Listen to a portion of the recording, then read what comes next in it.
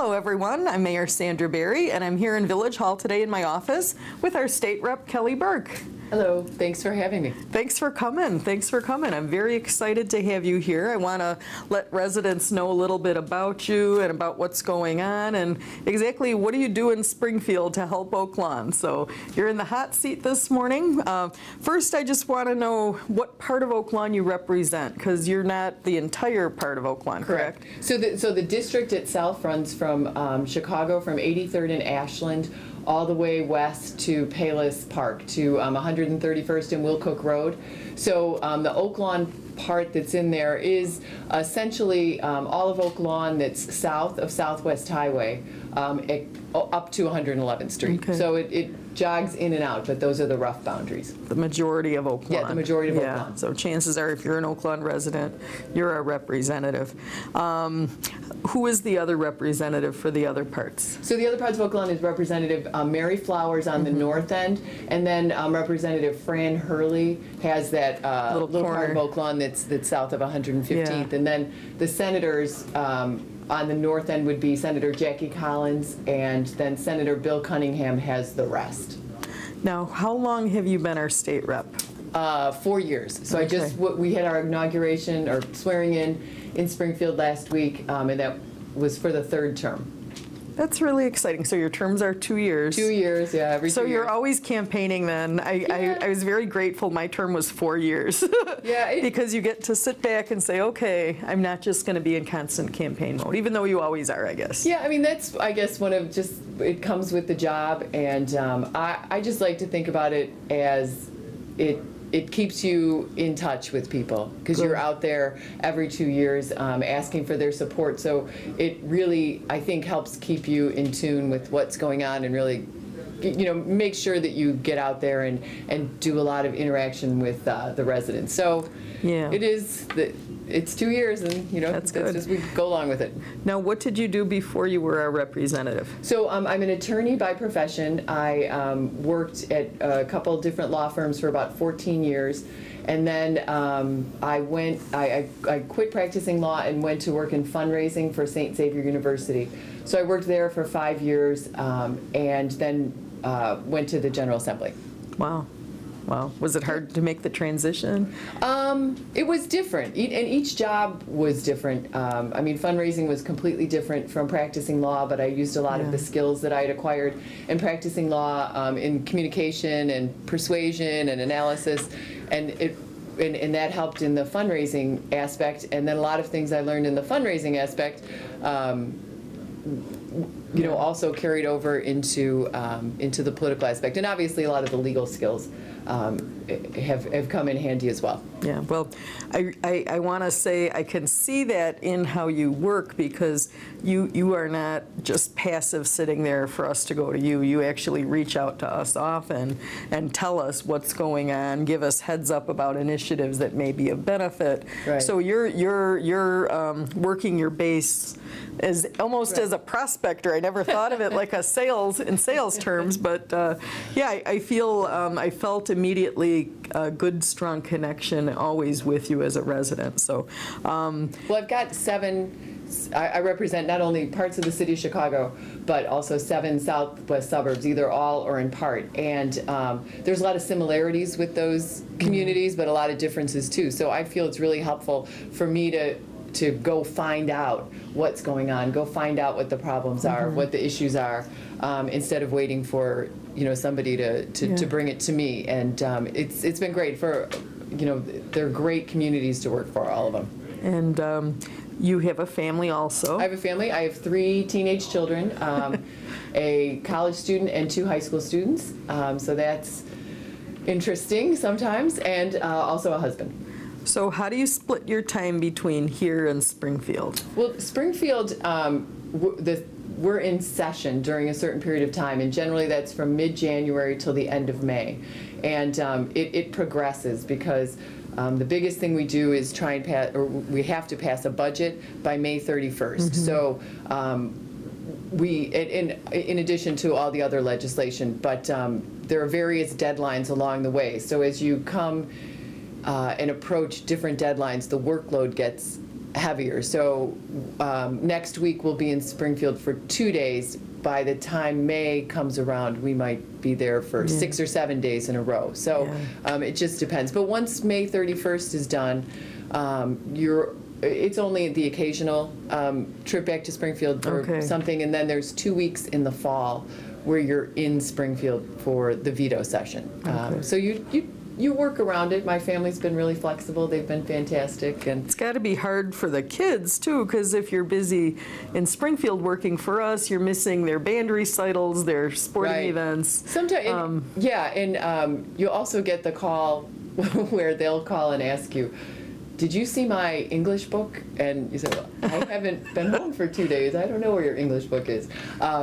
So they're always still relying on Mom, which is great. It's a good feeling. But my husband's been fantastic, and you do get enough flexibility when you're not in Springfield, where you can, you can work around the kids' schedule a little bit. So you could still have a life. Yeah, it's a challenge, but it's worked. Yeah. Very good, very good. And you are on several committees down in Springfield. I'm on several committees. We just started a new session, each General Assembly is 2 years long, so it's divided into two sessions. So everything reorganizes each General Assembly. So we're in the process of reorganizing, so I don't know that all the committees I was on last term are going to be the exact same, but I think it should be fairly standard. So I'm on the Agriculture Committee, which is absolutely fascinating because other than the Chicago Agricultural High School, there's not a lot of farming in our area. And so I've been able to learn a lot about what drives the rest of the state south of I-80, and learn, because you do end up voting on a lot of those issues, and the Agriculture Committee has been a great education for me. But I'm also, last year, was on 2 budget committees, as well as Labor Committee, what do the committees do?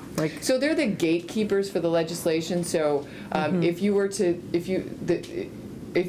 to remember that Schoolhouse Rock video, how a bill becomes a law. Well, there's steps along the way, and one of the steps is having to go through a committee before it gets to the floor. And the committees are divided by subject matter. So, for example, I'm on the healthcare licenses committee. Yes, and I cut you off, and I'm sorry. Which is because of the 2 hospitals in the district, Little Company Mary and Christ. There's a lot of medical issues here, so I thought it'd be good to be on healthcare licenses. So if there's a bill, let's say, one that came up last year was about dentists giving immunizations. Should that be something that they're allowed to do? Well, it has to go through the committee first, and people on the committee have generally been on there a while and have developed an interest and knowledge of those issues, and so they make they hear all the testimony and then make the decision whether the bill is a good bill or one that isn't something that the committee thinks should be voted on by the entire House. And then if a bill manages to pass the House, let's say, it has to go through the exact same procedure with the committees and being voted on the floor in the Senate. Wow. So it's a process. That's pretty cool. Pretty cool. Very It's good. interesting. Yeah. Yeah. And so did the dentists get to do immunizations? They came up with it was a pretty fought out battle, because obviously each different groups want to sort of hold on to what they do. I know probably as an optometrist you've witnessed some of Very this much before. so. Very much so. And they came up with a compromise that I can't recall the exact details. Right. But that's all right. There was some flexibility given. So last week was pretty exciting in Springfield. We have a new governor. Yes, we have a new governor. And I know residents are probably very interested in how it will change the dynamic. And I understand you probably have no idea yet how, because everything is still being organized. Anything you want to say about that? So I've been in the legislature 4 years, and during that time we've had a Democratic governor, and I'm a Democrat, and the Democrats are the majority in both the House and the Senate. So I've never lived through having someone of the opposite party, and we'll see. Everyone's pledging to be productive, and I will give kudos to Governor Rauner. He has made efforts to talk to almost every member of the General Assembly on a one-on-one basis and find out what their interests are. And that's great. It is. It was because there's a lot of you. there's a lot of people, yeah. And he has made really an effort and has made a pledge to be to work on a bipartisan basis, which A, I think is practical, and B, is something that I think the public wants to see. Yeah. And so there will always be issues that that people differ on, especially on a party basis. But the majority of things, I mean, the overwhelming majority of things, we can work on in a bipartisan basis. So at this point, I'm hopeful. We all are. We all are. Exactly. And you know, we all give support to whoever's in office representing us. It's just a tough job, and I don't envy the issues you guys have to deal with, but I thank you for taking it on. I'm going to go from Springfield now back in the area here and talk about some projects maybe that are going on in Oak Lawn that you've helped with. Can you talk about, let's talk road projects. So we've had a couple road projects that one's complete and one I think is probably still underway. So Cicero Avenue and Southwest Highway needed some improvements.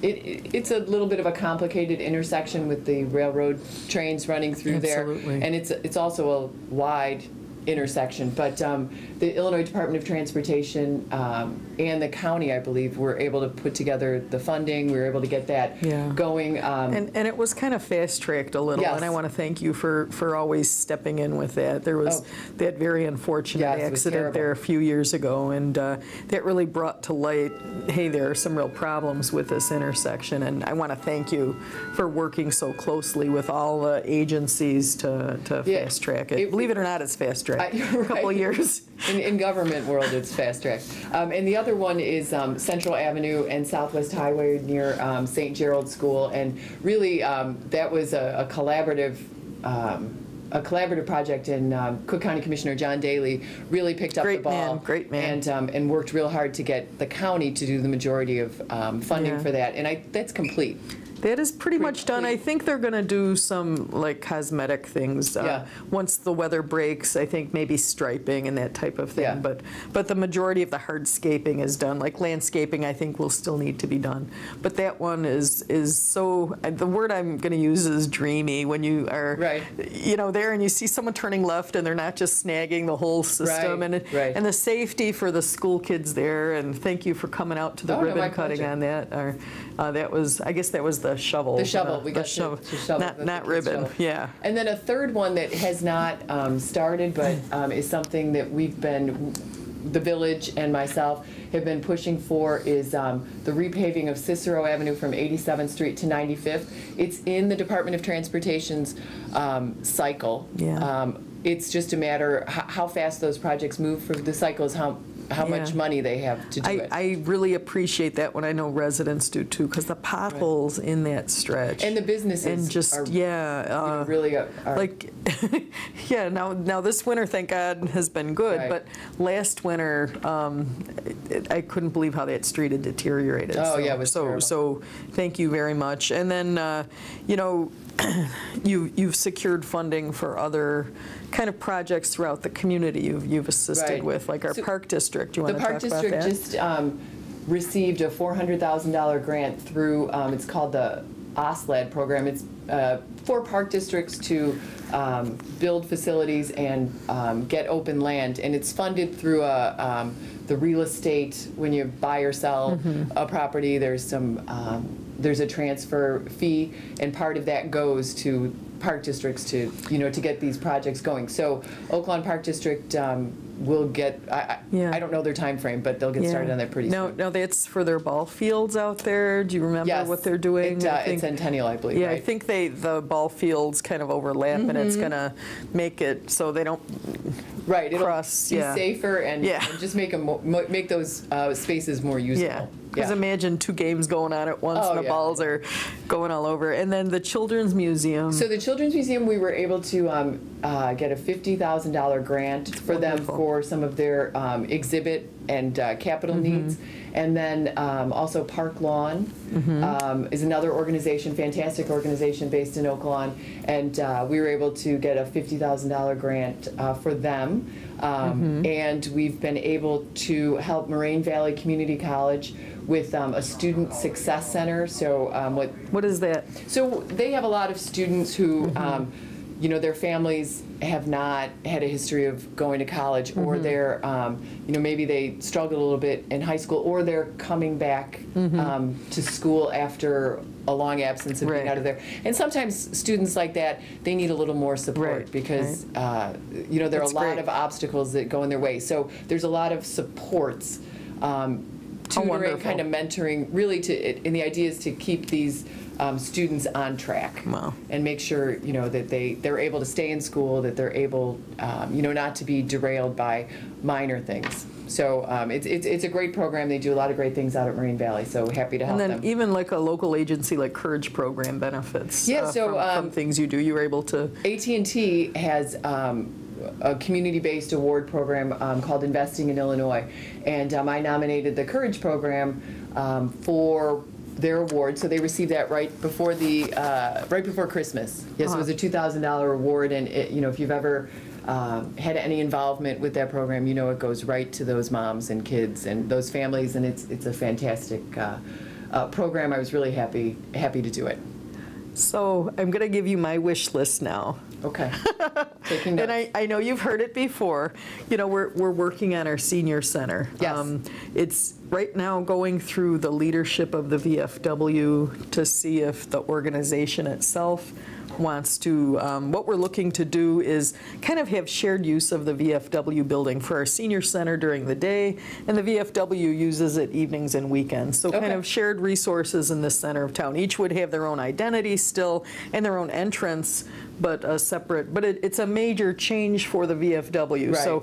So they're going through right now internally, and then it has to go to Springfield for approval. And then if that is approved at Kansas City, the national has to approve it. So on that end, and on the village end, we're working obviously to just make it work and get the support and of course the money to do it. So, you know, I'm gonna just ask any help, anything you see, and I know there's so limited resources out there, but the other projects we're working on, of course, is flood control, and I've been your ear years. We've talked a lot about 103rd Street. Yeah, and this is really exciting things that we can maybe, you know, improve people's lives quite a bit with. So especially as we get those, it seems like the storms the past couple years have been, we've just had some major storms, and we're not equipped to handle that. We get the 100-year floods every 6 months, it seems. You know, and Melvina Ditch, I know, is being reworked on. That's with MWRD, but we're looking at 103rd Street, and then flooding around 111th. We're looking to get the bike trail to go all the way then to the larger bike trail. So we're looking, you know, for a lot of little projects, but a lot of focus around 111th and Cicero. Sounds good. And our flood control, and what else? I think that would be my wish list for. Okay. But we'll anyway, put it on the list. So when you're not in Springfield, you're very involved in Oak Lawn. There isn't, I think, an event I go to that I don't see you at, and you know, and you also go to the schools a little bit too. Can you tell me what schools you've been to? So what I do is I'll go to the junior high. So when Illinois students are in 7th grade, they study the Illinois Constitution, and they learn all about our Constitution, the makeup of government, the structure, how things work, and many schools also take a trip to Springfield. So that's always fun if they take a trip on a day when we're in Springfield, and then we can give them a little tour and meet the kids personally. But what I've tried to do is go out to as many of the middle schools and junior high classrooms as I can, and we work through a mock bill. So we have kind of clue the kids, you know, go over the whole process, and then we break the kids up into groups, and we ask them to come up with an idea for a law, and then the kids sort of present their laws, and then we pick one of those ideas. How are their laws? What kind Well, of laws? it's funny, each time there's something different, but a common theme. This is going to be the 5th year I'm doing this. So I would say a lot of the things we hear about are better food in the cafeteria, a lot about curfew, being able to stay out later, and then kids always want to drive at a younger age. And those are the ones we see all the time. And so what we try to do is break down how something would be, like the driving would be something you would deal with on a state level, but you could petition your school board about the food, and you could go to the village and talk to them about adjusting the curfew. So to show them that there's different layers of government handle different problems. But it's always fascinating because the kids get into it and they have a great time and they come up with arguments in support of whatever the bill is or in opposition to. So one of the ones we do as a default is to have a year-round school year. And they are uniformly against a year-round school year. But I've gone to Oak Lawn, Hometown Middle School, Simmons, St. Germain, and St. Linus. And in fact, I think I'm going to be at Simmons next week. Very good. Yeah, it's a great program. And if any teachers are watching, can they invite you to come and talk to the... Absolutely. We've already sent an email out to the junior high teachers in the district letting them know we're available, but if there's one who didn't get the email and is watching, we would love to come to your school, so just give a call over to my office. What a great experience for the kids to learn in a It's great creative for way. me. I really enjoy it. There's they have some good ideas, and they're interested. They know you know what some of the big issues were when we were debating and working on a concealed carry law.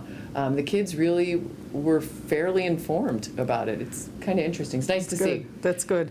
You have other events coming up. We have other events. We are, for the 2nd year, running a book drive of new and gently used board books for 3 birth to 3 education programs that are in the district. One is the Courage program.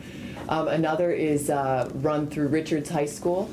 And the 3rd is through St. Xavier University. And all these programs really push literacy and having parents get involved with reading to their children as early as, it's never too early to read to your child, and that's going to pay off dividends down the road.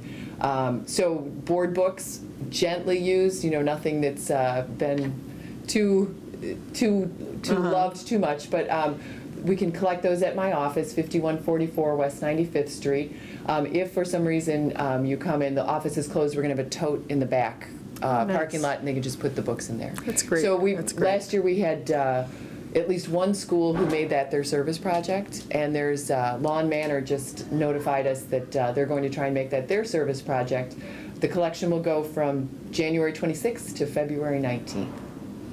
That's wonderful. Yeah, it's a great program. That's great. And then clean energy, you're doing Clean energy. event. Senator Bill Cunningham, Representative Fran Hurley, and I are hosting a clean energy town hall on February 10th at Moraine Valley Community College in Building M from 6:30 to 8:30. And what this is going to be is a panel of people in the environmental field, the energy production field, and the jobs sector of this, coming together to talk about Illinois' renewable energy standards, which are some of the most progressive in the nation, and we're on a timeline to have more and more of our energy produced through renewables as time goes on. Is that a state mandate, or is it? It is a state. And so if anyone has driven along I-57 or I-55 or out I-80, they see the wind farms. The solar farms are a little bit harder to see because they're not, but you know, it's tall landscape, but we have them. And not only are, you know, is it taking fossil fuels out and diversifying what our energy component looks like. These are great jobs, and I know your trustee Tim Desmond has made this a priority of his, and so we're going to make sure that the high schools and the career people and Moraine that they let young people know that about this town hall, because it's going to contain a lot of information about jobs and careers in the clean energy field. for anybody who's interested. Yeah. It really is almost the ground floor of this, because everyone knows it's the future of energy in our country. Right. And just like for our generation, getting in on computers early, Right. It was a whole industry that started. I really feel in my heart that these clean energy jobs are going to be the future. And there's a lot of innovation in the industry too, and what it looks like today, just like computers, what it looked like 30 years ago is not what it looks like today. It's going to go through those same innovations, and I think it'd be an exciting field to be in. Yeah, I do too. I do too, and a lot of interest, a lot of opportunities. So, very good. And tell me about the triathlon. So. I run an indoor triathlon at Evergreen Park High School on a Sunday in March. We don't have the date yet, but it will be forthcoming. But it's a great way to kind of beat the winter blahs. It's a swim, bike, and run. 15 minutes in the pool, 15 minutes on a stationary bike, and 15 minutes on the treadmill. You go at your own pace, and you compete based on how much you get done in each time segment. And so some people are in it to win it, some people are in it just to, maybe they want to do an outdoor triathlon over the summer, and this is a good way for them to get training. Other people, it's, their friend says, let's give this a try, I think we'll like it. So it's a great community event, but it's also the money we raise from it goes to help a scholarship fund at Evergreen Park High School for students who have learning disabilities, but who are going on to either higher education or some post-high school training, and recognizes them for their efforts and tries to help them with those costs. That's awesome. So it's great. It's fun. I actually do the triathlon. Can all ages do it?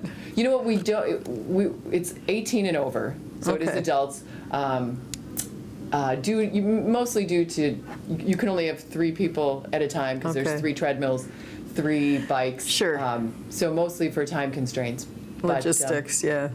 Okay. Maybe we'll branch off into kids one day. Who knows?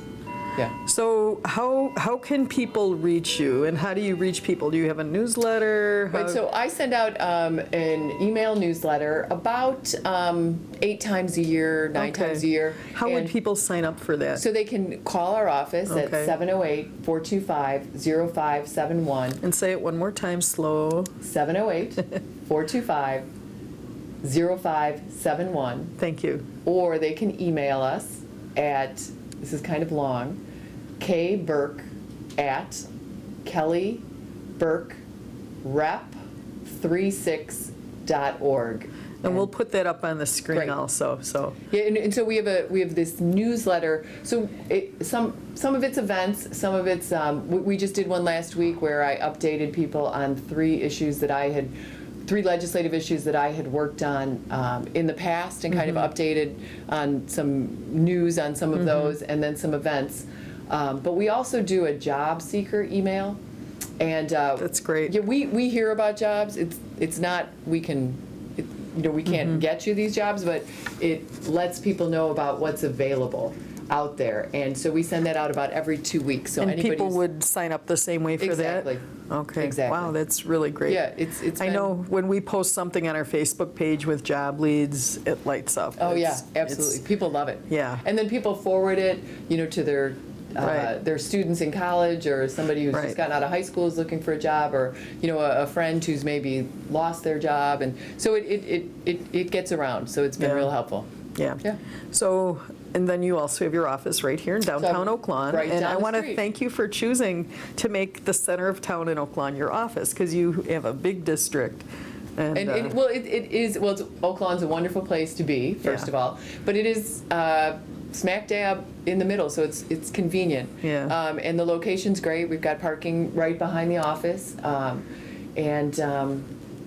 Very good. It's just been great. And one day we hope to win the Chamber of Commerce Christmas decorating contest, but we can't touch Thompson & Coon's. I know. Bob knocks it out of the park. Yeah. When he starts going up on the roof and just, it's spectacular. Yeah, we thought we were doing it up with our Christmas tree and garland, but. Well, you can try to outdo him in his plantings also, because his landscaping, when the tulips start coming up and everything, wow. But anyway. Anyway, so is there anything we didn't talk about that you'd like to tell our residents? Anything that we missed? No, please weigh in on, I hear from a lot of people via email and phone call, especially when, some of the more prominent issues come up. But I enjoy talking to residents. I have picked up ideas from legislation from just talking to our residents. And so those interactions are really helpful to help me do my job and help me represent you to the best of my ability. And you really rely on resident feedback when you make your decisions. It really, oh yeah, yeah. We keep as opinions come in, we keep a tally, and I try and call people back, when they weigh in on an issue, because I want to know what their situation is or why they feel the way they do, and get some insight that way. Yeah, well, I want to thank you for all you do for Oak Lawn and our residents, and all pleasure. that you will do in the next couple years. And thank you, and congratulations on starting a new term or a new session, whatever the word. I think you're right with term. And it's my pleasure. I enjoy representing Oak Lawn. It's a great town, and I enjoy working with you and the village administration and the trustees. So thanks so much. Yeah, and I call you a rock star because you're always out there, and you do such an effective job. So I thought it was for my singing ability. Well, we'll do that on another session. But for now, we're going to call it quits on this one. Thank you for watching, and Representative Burke, thank you so much for stopping by. Thank you, Mayor Barry. Okay. Thanks. Thank you.